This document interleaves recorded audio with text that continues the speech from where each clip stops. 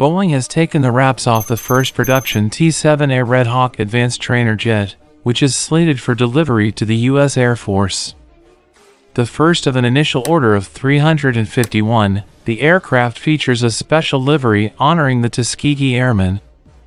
A joint venture of Boeing and Saab, the T-7A will replace the Northrop T-38 trainer, which has been in service for half a century and will be phased out beginning in 2023.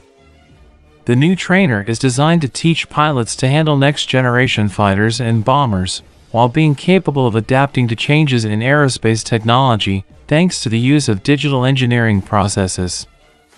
According to Boeing, the T-7A is not only ergonomically designed for the pilot, but also for the ground crew, with access panels set at a comfortable height that gives easy access to the internal components.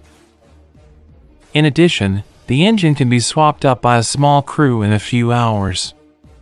Though the T-7A is primarily a trainer, its airframe and digital design can also be modified to act as a light fighter or attack aircraft. Currently, the forward section of the T-7A is manufactured by Boeing in St. Louis and the aft section in Linköping, Sweden, though Saab will be shifting production to a new facility in West Lafayette, Indiana. In the meantime, the first T-7A will complete ground and flight tests before being handed over to the Air Force. The livery of the first T-7A includes a red tail to honor the Tuskegee Airmen of World War II. Primarily composed of African Americans, the 922 pilots of the 332D Fighter Group and the 477th Bombardment Group of the United States Army Air Forces were the first black military pilots to serve in the U.S. Armed Forces. The Tuskegee Airmen are one of the most celebrated units in our Air Force history, and the T-7A honors the bravery and skill of these trailblazers, said General Charles Q. Brown, Chief of Staff of the Air Force.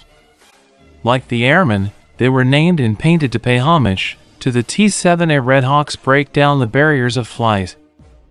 These digitally engineered aircraft will make it possible for a diverse cross-section of future fighter and bomber pilots to be trained, and provide an advanced training system and capabilities that will meet the demands of today's and tomorrow's national security environment.